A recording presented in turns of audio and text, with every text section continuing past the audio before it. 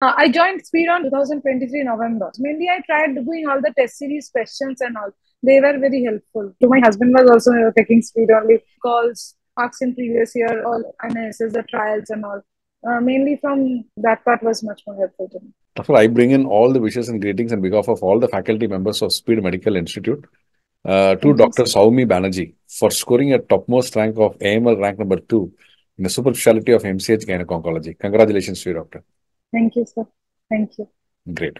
Doctor, can we know your background from where you started till date, what all you have done?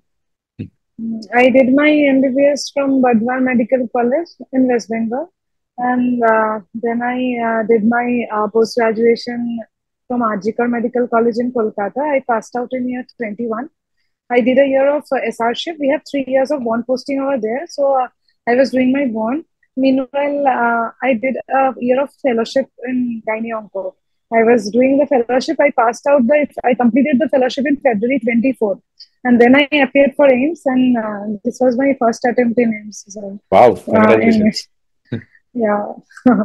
Actually, I thought AIMS is very difficult. It's not my cup of tea. So I never had the guts to appear for AIMS. So somehow after doing fellowship, I gathered experience about the subject. So now I thought that I could prepare for once and just appear for it. So Now that it's a cup was of tea. no, no, not no. Luckily, it happens. No, it is a cup of Luckily, tea. no, Cup of tea no, today. not that. Happened. You achieved it. I think you should believe it. Yeah, maybe it's still now. Actually, I was not able to accept that. Everybody is now started congratulating me. I'm giving interviews, so now it's like I'm okay. I'm into this. Okay. I used to see interviews of all the achievers, and it's like, wait, when I can give interview, when it's going to be my turn to It's your talk to turn. you. Now it's your turn now. Yes, sir. Yes, sir. Great, doctor. Now, what did you do from your fellowship to achieve this MCH Gynaecology second rank? What all you worked? How did you work and to make it up? Fellowships give me a extra edge, what I feel, because seeing patients is also very important, because many questions doing OTs there, getting good exposure, and day to day dealing with all the ovarian cancer, bowel cancer, now all the cancers we used to get, because in MS time we don't have much exposure to oncology in our residency days. We very few patients we used to get, but pure doing fellowship for 1.5 years over there, I was regularly interacting with oncology patients. I was seeing patients. I was attending OTs. I was doing OT myself. So, after being there practically, when you start studying, it's much more easier to grasp things. You can easily get into it. You can solve MCQs based on instrument questions. You have used those instruments. We hardly use those instruments in MS, but we have used that.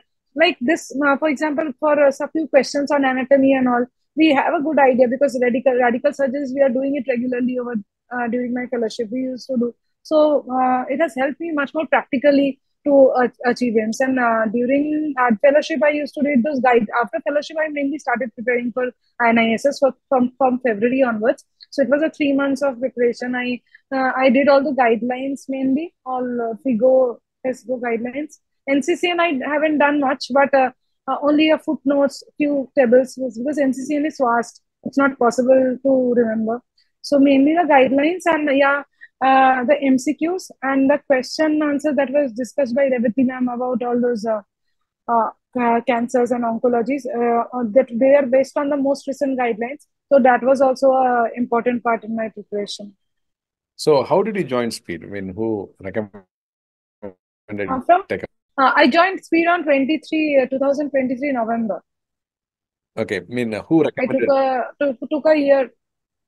My seniors, my friends, lot they're taking to. My husband was also taking Speed only. He's now in a PDT resident over here. So from him only I thought of getting a Who's ticket. that? Who's that? No, he got his rank. He's Dr. Pia. He's now in second year PDT in surgical onco.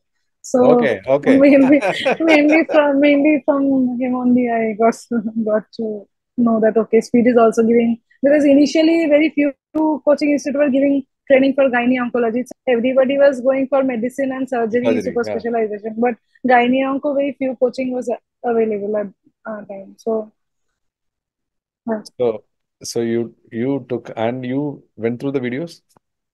I was not able to complete all All the the videos. modules. It was no, I was not able to complete. I was not able to because it was very vast. There are many videos.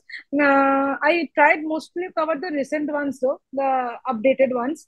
I went to the PPTs rather on. I used to go to the PPTs. Video would take long, so the part which I won't understand from the presentation, that I used to go to Don't the watch. videos. Mainly, I tried doing all the test series questions and all. They were very helpful test questions. The more you solve the MCQ, you can find out the flaws you have, the recalls, the questions asked in previous year, all INISS, the trials and all. Mainly from that part was much more helpful to me. Doctor, can you tell us how many questions are asked from Gynaeconco and how many for general OBG? General OBGY like 15 questions maximum from Gynae and OBGY. Mainly from Gynae, they have all those similar topics like from endometriosis, few questions from RPL, adenomyosis, and all. These are the few topics they always just keep asking. Pure OBGY question were like 5 to 6, not much, not more than that. Rest all were from Gynae Onco only. So there were total 80 questions, like mainly 62 questions were from there. Of them, like 15 questions were from repeat only. Repeat questions were 15. So I think we can't miss on recalls. Recalls are very important. At least if they are not asking that typical question, they are asking something related to that topic or same topic is being repeated. Aims we can somehow we can predict the paper in aims. If NEET assess, it becomes difficult to predict because it's vast. They're asking 150 questions. They're asking about all the infertility. They're asking about OBGY. They're asking about cancers. But for INISS, they have a specific favorite topics. They keep on asking those topics only. This is Okay, what doctor. I have realized actually. How many questions did you attend, doctor? I attempted 75. Great. Doctor, can you tell us the interview part? Interview part was mainly they will ask they on the day prior for gynae onco they give you a PPT. In PPT and a detailed CV they ask for. In PPT they mention 5 6 topics a heading like introduce yourself, why are you interested in subspecialty, what are your achievements, any achievements like you are having any awards, you are having any you have presented anywhere or anything like that. They ask you about the thesis topic and any publication if you have. I didn't have any publication, so I was with very I was like, okay, I'm off from the interview. I don't have any publications or no, but I think maybe it's not that important. It's good if you have, definitely it will give you an extra edge, but I didn't have any publication. So first they will ask you introduce yourself. Suppose I was doing a bond posting, so they asked me which hospital are you working in, what type of hospital it is, whether it's a secondary care or a tertiary care hospital. They are going to ask you. So in my fellowship, what OTs I have done, what surgical exposure I had. Mainly, it's about your exposure and all. And then questions, they asked me 2 questions on basically recent advances on cervical cancer treatment they asked. And another question was like on cervical cancer only about that types of radical hysterectomy and the choice in which case you are going to which type of hysterectomy. And that's all. That's all they asked. It was like a 6 7 minutes interview, short one, not much. Great. Doctor, what will be advice for a future aspirants of MCH Gynaecological Oncology?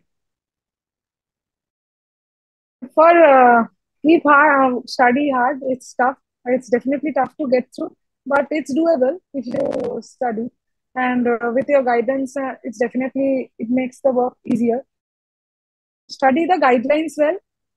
Do proper MCQs and revisions. Revisions are must. No, like try it. Thrice to 3 times mid revision is minimum must. For me, I have done like 4 revisions.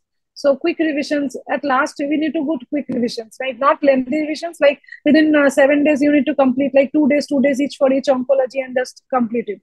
And for INISS, we don't need to stress much on OBGY and gynae because very small, limited questions are asked. But for NEET assessment, it must be very difficult to cover all the part. For INISS, you have to mainly stress on oncology and general gynae and OBGY. They ask basic questions, so it is not much tough questions they ask. Main tough questions they ask on oncology only and the trials also. So trials is like for me trials you should be doing from all the recent guidelines that give the phase 3 trials. Only the phase 3 trials, just know the recent trials. No need to go through all the trials. Just the recent trials would be sufficient enough. And the recalls are must. Recalls are must. Great. Doctor, time to thank and whom all you want to thank or made your career till date? First of all, Revati ma'am, and my parents, my seniors, and obviously my friends. They have played a huge support system for me because I'm not a fresher. I have passed in 21, did a fellowship, and again back to studying back was a bit difficult. My friends have those who are already into specialization. They have motivated me much because for gynae onco we have very limited amount of seat. I always used to miss NEET I appeared twice. So once I got a rank of 101, 2022. Then in 2023 again I got a rank of 87 in NEET. So sticking to it was a bit difficult, but thanks to my friends and my parents and my relatives, they have given me a great support through all these years. Great, doctor. Very, very good. Very precise, very clear. I've given a lot of inputs for the students. The students who are watching it will be very benefited. Thank you. Once again, we wish you all the very best and all the success to have a great career. The most passionate field that you are into of MCH Gynaecological Oncology. Best wishes to you. Thank you. Thank you, sir. Thank you, sir.